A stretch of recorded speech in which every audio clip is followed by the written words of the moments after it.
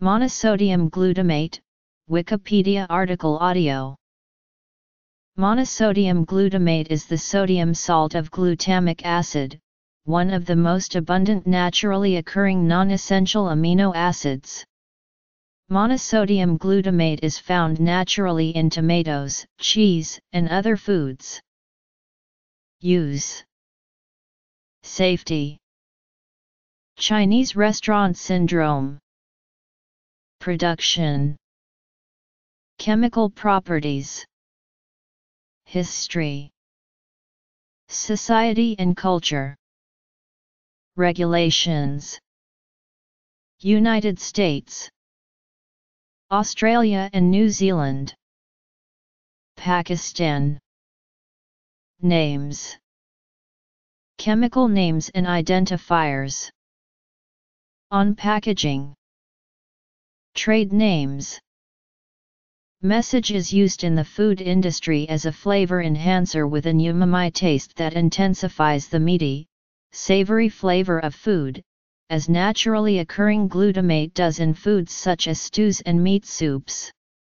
It was first prepared in 1908 by Japanese biochemist Kikuni Ikeda, who was trying to isolate and duplicate the savory taste of kombu, an edible seaweed used as a base for many Japanese soups. Message as a flavor enhancer balances, blends, and rounds the perception of other tastes. The U.S. Food and Drug Administration has given message its generally recognized as safe designation. A popular belief is that large doses of message can cause headaches and other feelings of discomfort, known as Chinese restaurant syndrome, but double-blind tests fail to find evidence of such a reaction. The European Union classifies it as a food additive permitted in certain foods and subject to quantitative limits. Message has the HS code 29224220 and the E number E621. Pure message is reported to not have a pleasant taste until it is combined with a savory aroma. The basic sensory function of message is attributed to its ability to enhance savory taste active compounds when added in the proper concentration. The optimum concentration varies by food. In clear soup, the pleasure score rapidly falls with the addition of more than 1 gram of message per 100 ml. The sodium content of message, 12%, is about 1/3 of that in sodium chloride, due to the greater mass of the glutamate count area. Although other salts of glutamate have been used in low-salt soups, they are less palatable than message. A popular belief is that message can cause headaches and other feelings of discomfort, but double-blind tests have found no good evidence to support this. Message has been used for more than 100 years to season food, with a number of studies conducted on its safety. Consumption and manufacture of high salt and high glutamate foods, which contain both sodium and glutamate, stretch back far longer, with evidence of cheese manufacture as early as 5500 BC. International and national bodies governing food additives currently consider message safe for human consumption as a flavor enhancer. Under normal conditions, humans can metabolize relatively large quantities of glutamate, which is naturally produced in the gut in the course of protein hydrolysis. The median lethal dose is between 15 and 18 g/kg body weight in rats and mice, respectively, 5 times greater than the LD50 of salt.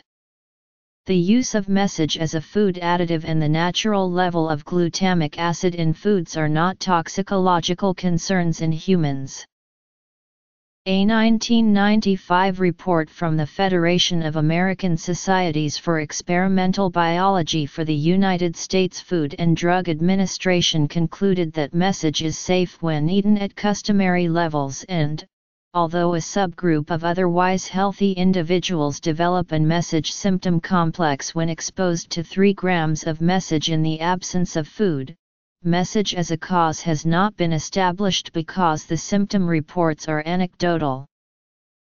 According to the report, no data support the role of glutamate in chronic disease. A controlled, double-blind, multiple-location clinical trial failed to demonstrate a relationship between the message-symptom complex and actual message consumption. No statistical association has been demonstrated, and the few responses were inconsistent. No symptoms were observed when message was administered with food. Adequately controlling for experimental bias includes a double-blind, placebo-controlled experimental design and administration by capsule, because of the unique aftertaste of glutamates. In a study by Tarasoff and Kelly, 71 fasting participants were given 5 grams of message and then a standard breakfast.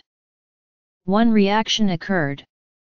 A study by Geha et al. Tested the reaction of 130 subjects with a reported sensitivity to message. Multiple DBPC trials were performed, with subjects exhibiting at least 2 symptoms continuing. 2 people out of the 130 responded to all 4 challenges. Because of the low prevalence, the researchers concluded that a response to message was not reproducible. Studies exploring MSG's role in obesity have yielded mixed results. Although several studies have investigated anecdotal links between message and asthma, current evidence does not support a causal association. Since glutamates are important neurotransmitters in the human brain, playing a key role in learning and memory, ongoing neurological studies indicate a need for further research. A hypothetical message symptom complex, named Chinese restaurant syndrome, attracted attention in the period after 1968, when Robert Homan Kwok reported symptoms he felt after an American Chinese meal. Kwok suggested possible reasons for his symptoms, including alcohol, sodium, and message. However, a number of symptoms have become associated with message. Food Standards Australia-New Zealand Message Technical Report concludes, there is no convincing evidence that message is a significant factor in causing systemic reactions resulting in severe illness or mortality. The studies conducted to date on Chinese restaurant syndrome have largely failed to demonstrate a causal association with message. Symptoms resembling those of CRS may be provoked in a clinical setting in small numbers of individuals by the administration of large doses of message without food. However, such effects are neither persistent nor serious and are likely to be attenuated when message is consumed with food. In terms of more serious adverse effects such as the triggering of bronchospasm in asthmatic individuals, the evidence does not indicate that message is a significant trigger factor. However, the FSAN's message report says that although no data are available on average message consumption in Australia and New Zealand, data from the United Kingdom indicates an average intake of 590 mg/day, with extreme users consuming 2,330 mg/day. In a highly seasoned restaurant meal, intakes as high as 5,000 mg or more may be possible. When very large doses of message are ingested, plasma glutamate concentration will significantly increase. However, the concentration typically returns to normal within 2 hours. In general, foods providing metabolizable carbohydrate significantly attenuate peak plasma glutamate levels at doses up to 150 mg/kg body weight. 2 earlier studies, the 1987 Joint FAO/WHO Expert Committee on Food Additives and the 1995 Federation of American Societies for Experimental Biology, concluded there may be a small number of unstable asthmatics who respond to doses of 1.5 to 0.5 grams of message in the absence of food. The FACEB evaluation concluded, sufficient evidence exists to indicate some individuals may experience manifestations of CRS when exposed to a greater than or equal to 3g bolus dose of message in the absence of food. Message has been produced by three methods: hydrolysis of vegetable proteins with hydrochloric acid to disrupt peptide bonds, direct chemical synthesis with acrylonitrile, and bacterial fermentation. Wheat gluten was originally used for hydrolysis because it contains more than 30 grams of glutamate and glutamine in 100 grams of protein. As demand for message increased, chemical synthesis and fermentation were studied. The polyacrylic fiber industry began in Japan during the mid-1950s, and acrylonitrile was adopted as a base material to synthesize message. Currently, most global message is produced by bacterial fermentation in a process similar to making vinegar or yogurt. Sodium is added later, for neutralization. During fermentation, Corynebacterium species, cultured with ammonia and carbohydrates from sugar beets, sugar cane, tapioca, or molasses, excrete amino acids into a culture broth from which L-glutamate is isolated. The Kyowa Hakko Kochio Company developed industrial fermentation to produce L-glutamate. The conversion yield and production rate continues to improve in the industrial production of message, keeping up with demand. The product, after filtration, concentration, acidification, and crystallization, is glutamate, sodium, and water.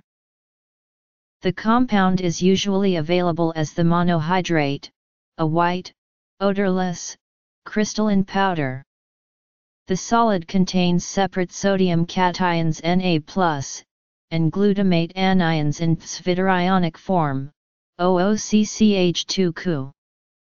In solution it dissociates into glutamate and sodium ions. Message is freely soluble in water, but it is not hygroscopic and is insoluble in common organic solvents. It is generally stable under food processing conditions. Message does not break down during cooking and, like other amino acids, will exhibit a Maillard reaction in the presence of sugars at very high temperatures. Glutamic acid was discovered and identified in 1866 by the German chemist Karl Heinrich Ritthausen, who treated wheat gluten with sulfuric acid. Kikuchi Ikeda of Tokyo Imperial University isolated glutamic acid as a taste substance in 1908 from the seaweed Laminaria japonica by aqueous extraction and crystallization, calling its taste umami. Ikeda noticed that dashi, the Japanese broth of katsuobushi and kombu, had a unique taste not yet scientifically described. To verify that ionized glutamate was responsible for umami, he studied the taste properties of glutamate salts, calcium, potassium, ammonium, and magnesium glutamate. All these salts elicited umami and a metallic taste due to the other minerals. Of them, sodium glutamate was the most soluble, most palatable, and easiest to crystallize. Ikeda called his product monosodium glutamate, and submitted a patent to produce message. The Suzuki brothers began commercial production of message in 1909 as Ajinomoto. It has been suggested that a fear of message may reflect anti-Asian racism, with message being seen as an Oriental, alien arrival in Western cooking, likely to be dangerous. Food critic Jeffrey Steingarten argued that fear of message should be seen as a Western-centric mindset, lacking awareness of its common use in Far Eastern cooking without apparent problems. If message is a problem, why doesn't everyone in China have a headache?